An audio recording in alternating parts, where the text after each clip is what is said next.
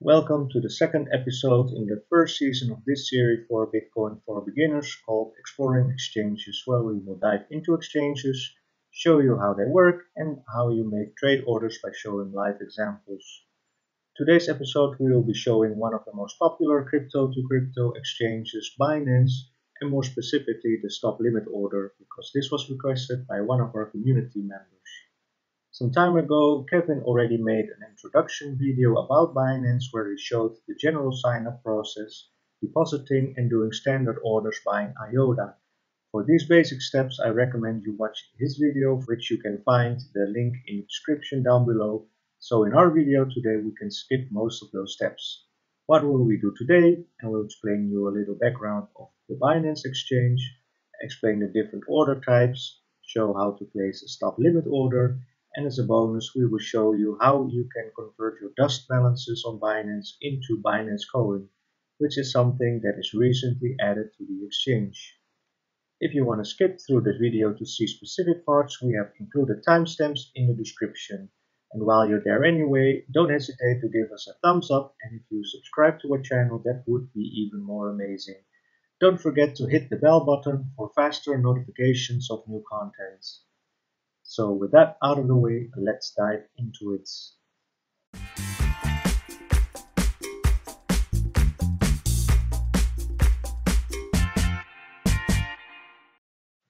First, a short introduction about Binance. Binance is truly one of the biggest success stories and demonstrates how cryptocurrencies can change the way we finance new business and how an ICO token can truly be a new type of financial asset and achieve wide adoption plus have real-world use. In summer last year, 2017, CEO and founder Changpeng Zhao and his team raised $15 million in their ERC20 token ICO for Binance Coin to fund the creation of the Binance Exchange platform. Binance Coin is a crypto asset that can be used on the Binance Exchange to receive 50% discount on trading fees. The idea is therefore that most Binance users will buy Binance Coin when they trade on Binance because everyone wants to pay less trading fees, obviously. So more trading and more users means higher demand for the coin, which also should result in a higher price for Binance Coin. If Binance is doing well, coin holders are doing well too. You can see that that has certainly been the case in early January when massive amounts of new people were entering crypto and signing up for exchanges, and Binance was really a popular choice. So much even that Binance had a record of 240,000 new users in only 1 hour. It became so crazy that they temporarily had to shut down new user signups in order to scale their technology first. You can clearly see that the price development as a result of high demand for Binance Coin very well correlated in that period. From prices in the range of 10 to 20 cents at launch, it reached an all-time high of almost $24.50 and is now worth around $13 in this more quiet season. Binance as an exchange grew explosively from an already amazing profit for such a young startup of around 7.5 million in last quarter of 2017 to an astonishing 200 million in the first quarter of 2018, being already more profitable than the biggest bank of Germany, Deutsche Bank, and that in only 6 months of its existence. Truly, Binance is one of the biggest success stories in the cryptocurrency industry. Trading volume on Binance is one of the world's biggest with more than 2 billion US dollar traded in cryptocurrency on a daily basis. Since November 2017, Binance added the option for stop limit orders, and in this video we will be concentrating on this order type. But to understand its concept, we may need to define each order type to be able to see the differences between them. So we have three types of orders: market order, limit order, and stop limit order. With a market order, you say buy or sell at the first and best available price as soon as possible. With a limit buy order, you say I want to buy this amount of coins, but not for a higher price than my limit price. And with a limit sell order, you say sell X amount of coins, but not for less than my limit price. And for a stop limit order, you say in a case of selling, you want to sell when a coin is equal or lower than the stop price, and you want to buy when a coin is equal or higher than your stop price.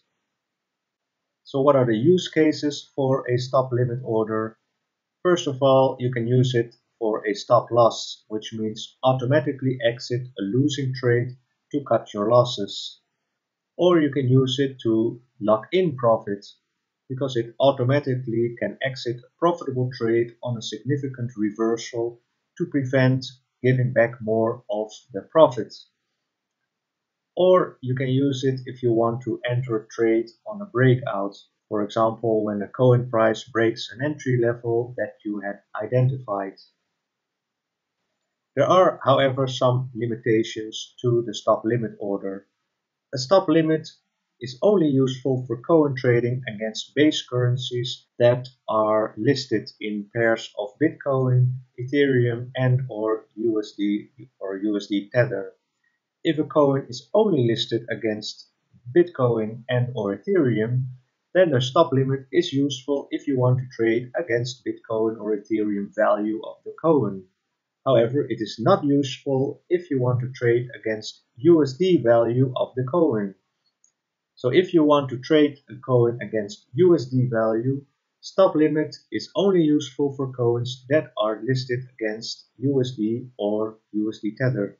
In case of Binance, the USD Tether trading pairs. Okay, after all this theory, let's now enter the Binance trading platform. I have already signed up for an account and deposited Ether, so we can directly log in and start. However, I do want to demonstrate two security features of Binance anyway, because account security is of utmost importance in this crypto world that is rampant of hackers and phishing attempts. So better be safe than sorry. So when we log in, we arrive in our account screen where we can see our security options. Of course, we need to enable Google authentication, which is very important. Very clear step-by-step guide in this process.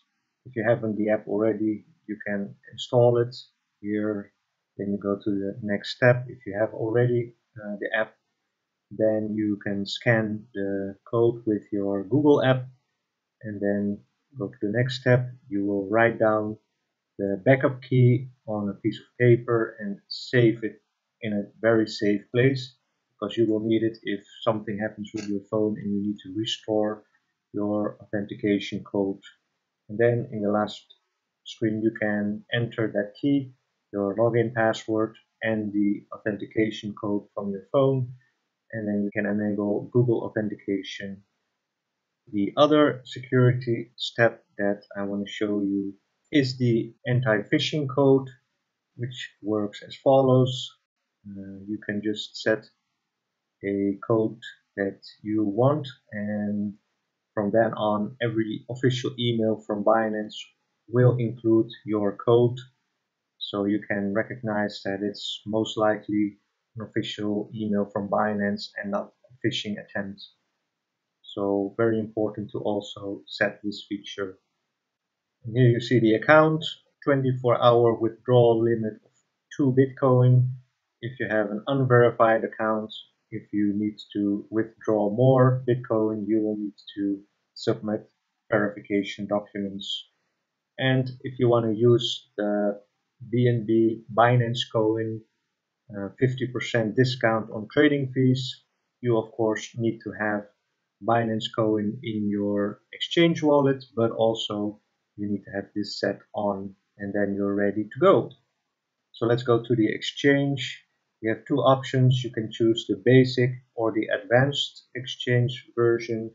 We will show both, but we will start with basic.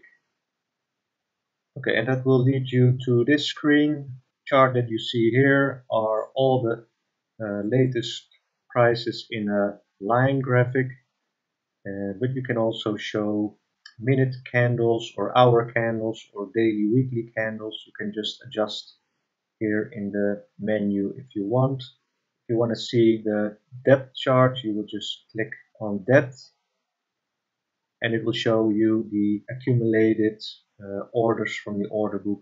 Green is buy orders, red is sell orders. Here is the order book for the sell orders, the buy orders. The big number here is the latest order. Here you have trade history with all previous trades, and in this column you can find the different trading pairs for each coin. Obviously in Bitcoin you can find the most trading pairs. Here you have Ethereum. Okay, here you have the order form and open orders and your order history. But we have no orders yet, so let's go to the order form and perform some standard orders. We have limit, market, and stop limits. We will check all of those. First of all, I want to buy some Binance coin.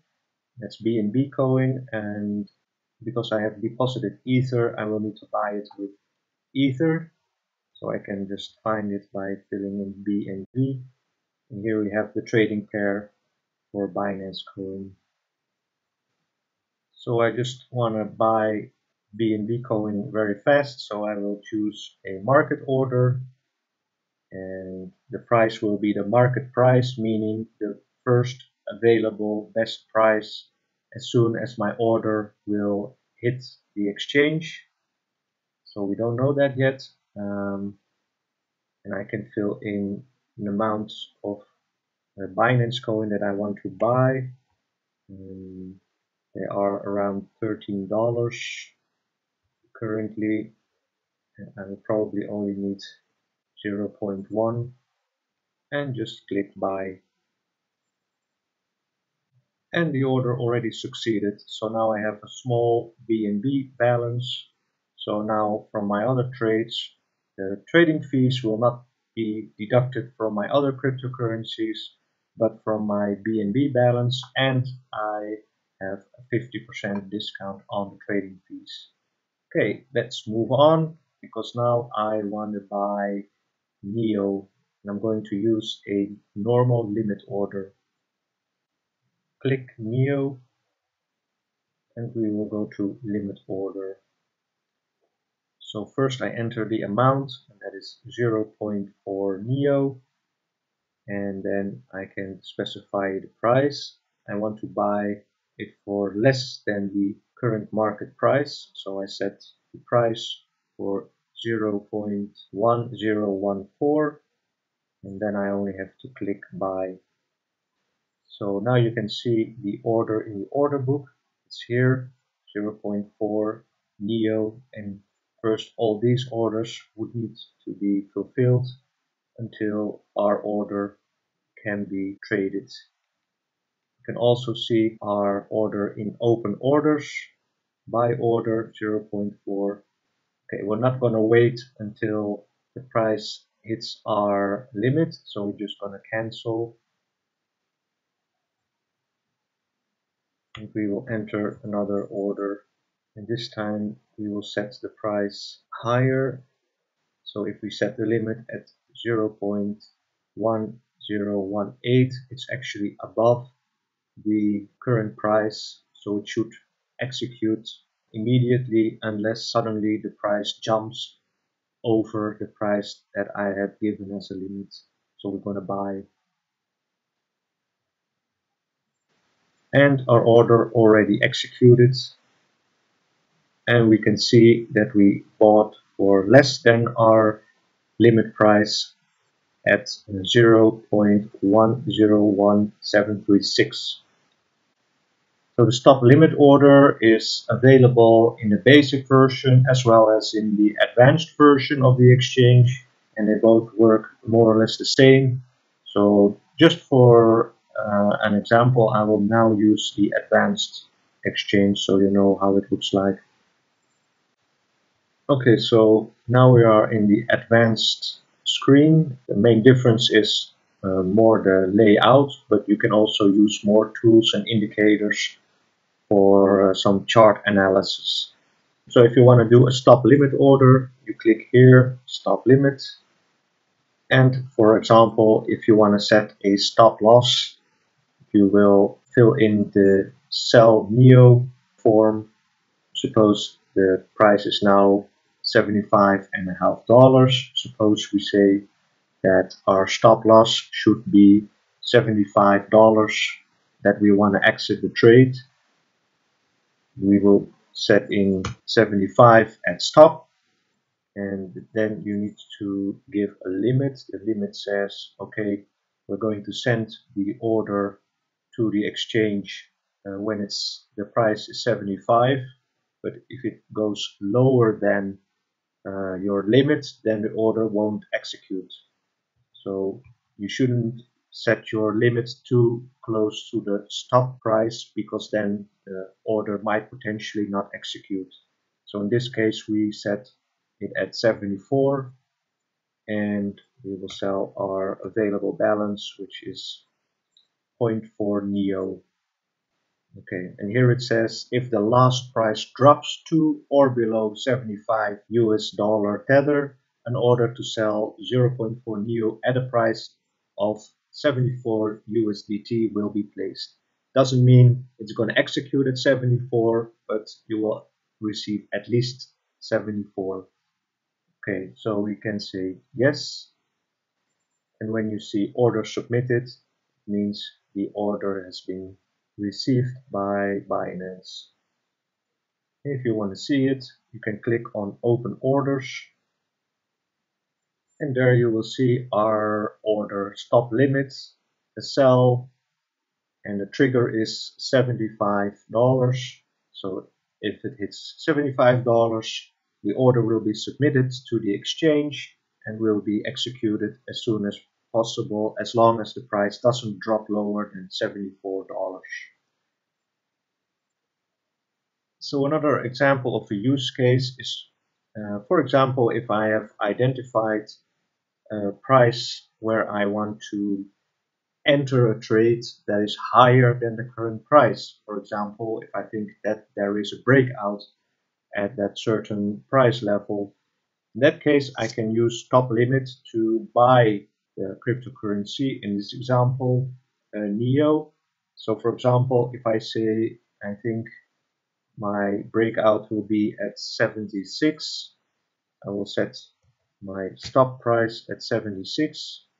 So at $76, the order will be sent to the exchange and executed as soon as possible, but I will also have to set a limit. In this case, I will say 77.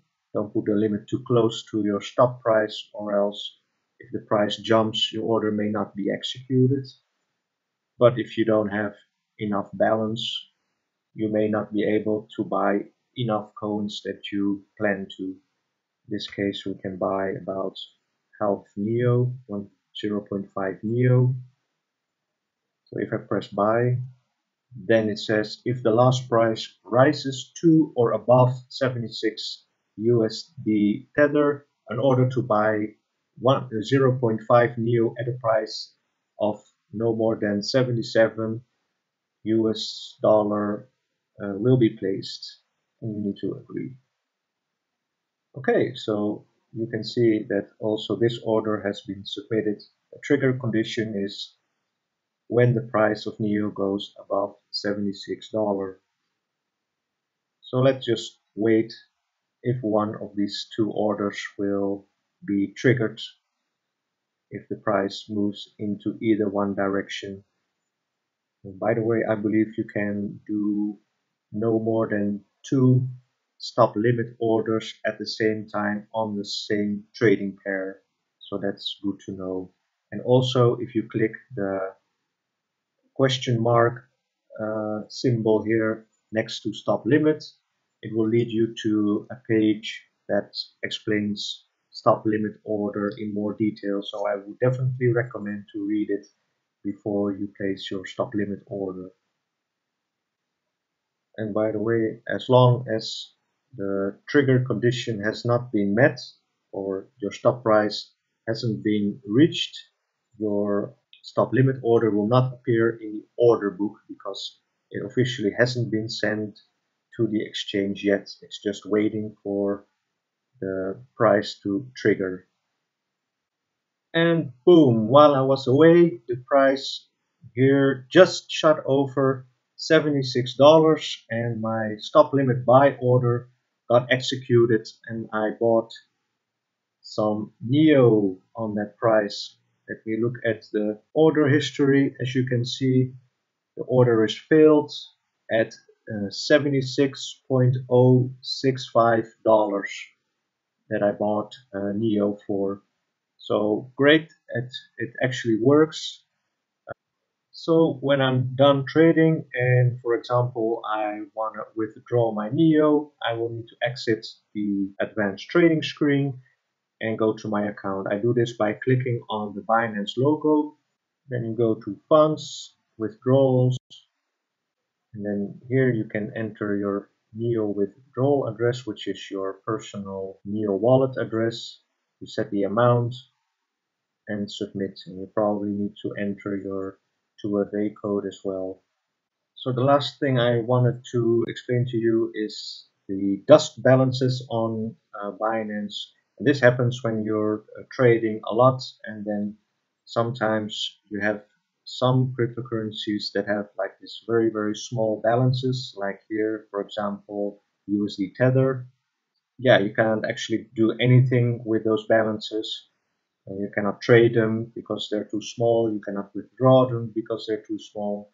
So they're basically stuck in those wallets on the exchange. So recently, Binance added the option to convert your small balances, and a small balance is here less than 0.001 Bitcoin. Those balances you can convert to Binance Coin. So at least they become useful if you use them, for example, for trading fees. You just click convert to BNB and then it says you have selected one coins, but that can be multiple if there are multiple coins with less than 0.001 Bitcoin, and these will be converted to this amount of BNB. So then you just press exchange, confirm. So successfully converted. We go back to balances page. There you will see that the USD Tether balance has come to zero and my Binance balance has increased a little. So yeah, that works. You can do that every 24 hours. So that was it for this video about Binance and their advanced trading options stop limit orders. I hope you learned something today that will help you improve your skill in using the exchange platform. Personally, I am a big fan of Binance. The platform is very beginner friendly and this is why they onboarded so many new customers in January. I am positive about Binance and I generally and personally trust them with my crypto. Also, I recommend that you should only trade and use the described trade order functions if you know exactly what you are doing and what and why you are buying or selling. If this video was helpful to you, of course we appreciate your like and subscribe to our channel. Next episode we will explore yet another exchange. If you have any suggestions for one, please let me know in the comments and maybe I can do that one in any of the next videos in this season. For now I wish you a lot of happy green candlesticks and crypto profits. See you next time. Cheers.